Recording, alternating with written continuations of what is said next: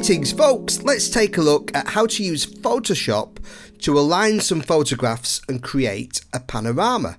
Okay, so I've got 4 pictures here I took today in Dulwich Park on my iPhone. Okay, and I'm going to select all these, and what I'm doing is I'm using Adobe Bridge, which is a good way to select and find and open pictures and use them in Photoshop. Okay, so I've got them selected. And one thing I can do in Bridge is go to the Tools menu. Here it is, Tools. Where it says Photoshop, I'm going to load files into Photoshop as layers. So I'll click on that. A new Photoshop document opens. Okay.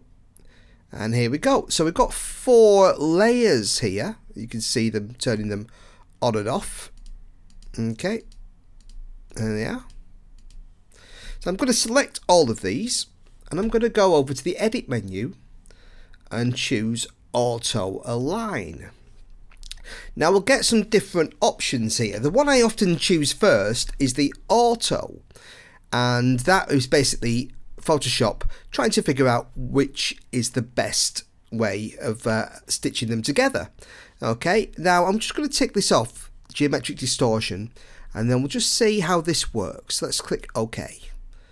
Okay, so it's going to take a moment to figure everything out, and it's going to stitch them together. Okay, now this is quite, it's wobbly here. It's not great. It's not great. So I'm going to undo that. I'm going to try again.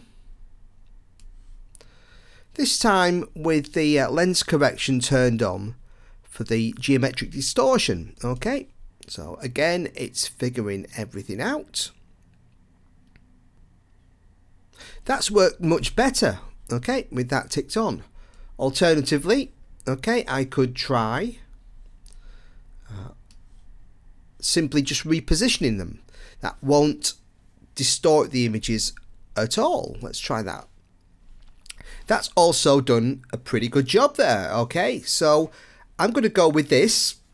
It looks nice and straight, but of course the pictures aren't very well blended. We can see the edges, there's difference in lightness and darkness.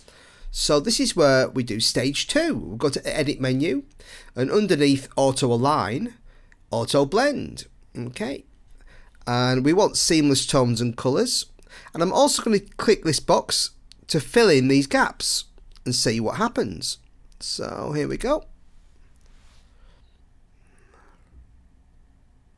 Alright, so it's blended the edges, and it's also used the content aware fill to fill in those gaps at the top and the bottom. See if I turn that off. Okay, those gaps there, it's filled that in. Okay, so now I've got myself a complete image. We've got a nice kind of straight line running through the horizon. We've blended those edges and stitched the photos together. It's a great useful tool in Photoshop. Thanks for watching, buddies.